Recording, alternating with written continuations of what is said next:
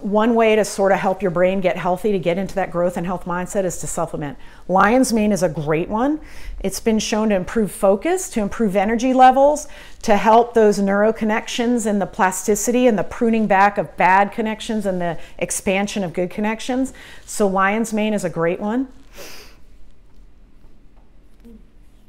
Omega-3s, I think everyone should be on omega-3s personally. They reduce inflammation in general throughout the body. They just don't even give the body the chance to make bad inflammation. They make all cell membranes a bit more fluid, so all the receptors function better. And DHA in particular is extremely important for the neuronal cell membranes and myelin sheaths and things like that. So taking omega-3s is going to be hugely helpful for your brain. You're not going to notice an effect for 60 to 90 days because these things actually have to get incorporated into the cell membranes.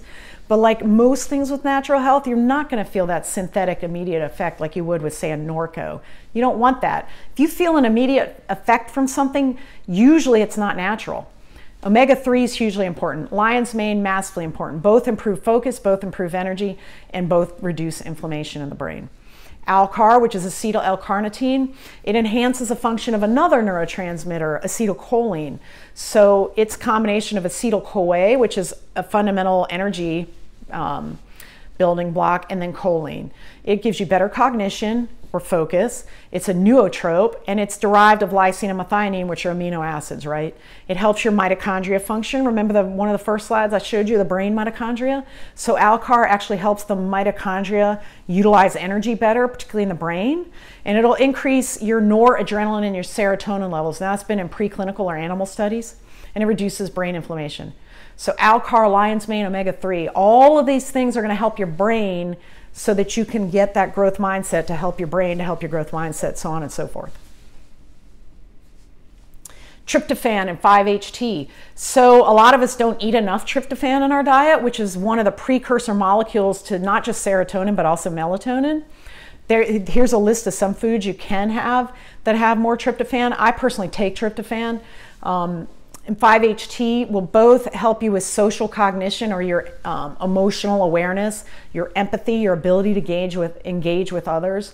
It reduces aggression, reduces irritability, and allows you to have a better ability to have moral evaluation of different temptations and things like that.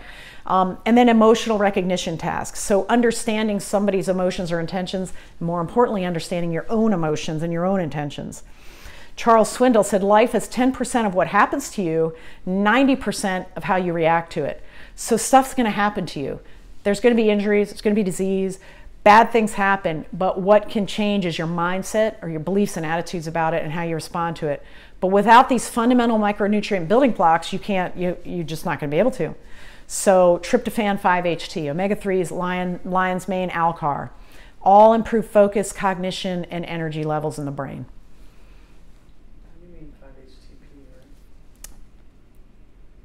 Yeah, it's a serotonin precursor. Chaga, less brain inflammation again. Remember I told you one of the fundamental enemies to your brain is inflammation, oxidative stress. We don't want that. So anything that can reduce brain inflammation is a good thing. Boosts cognition, improves memory and focus and concentration. And people that take chaga have been shown to have higher brain function and better mindsets. So again, this whole family of mushrooms are remarkably beneficial for the brain.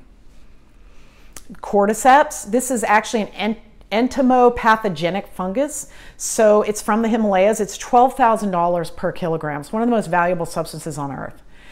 It is very similar in structure to adenosine. Adenosine is a precursor molecule to ATP, which is adenosine triphosphate, which is your energy molecule. Also, adenosine is what builds up during the day to give you sleep pressure in your brain, and is what caffeine blocks the adenosine receptor. That's how caffeine keeps you alert.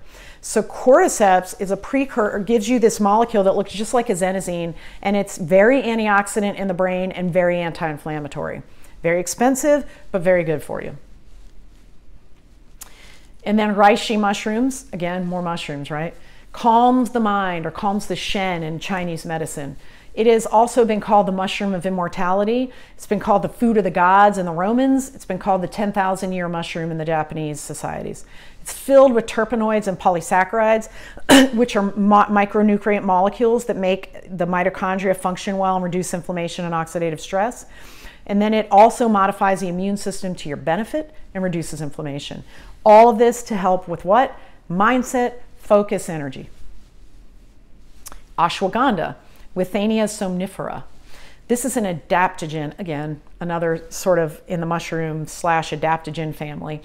Adaptogens make everything balanced. This is how cannabinoids work, right? So you have an endocannabinoid system that is the balance system. So it'll make sure that no particular system is hyperactive or underactive. The body loves balance, it loves homeostasis. Adaptogens help you get there, which means they help your mindset be balanced. Ashwagandha is great for that.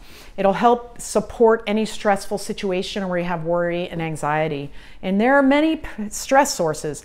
What's happened in your childhood, what happened in your past, your job, your family, your finances, your environment. We're bombarded with stress in America. All we can do is fight back and get a better mindset about it. The stress is not going anywhere.